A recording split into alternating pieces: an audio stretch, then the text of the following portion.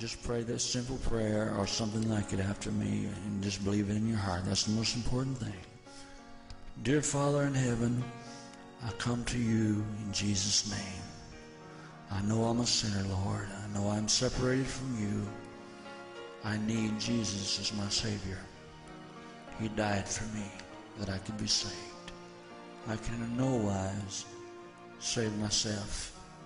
Lord Jesus, come into my heart.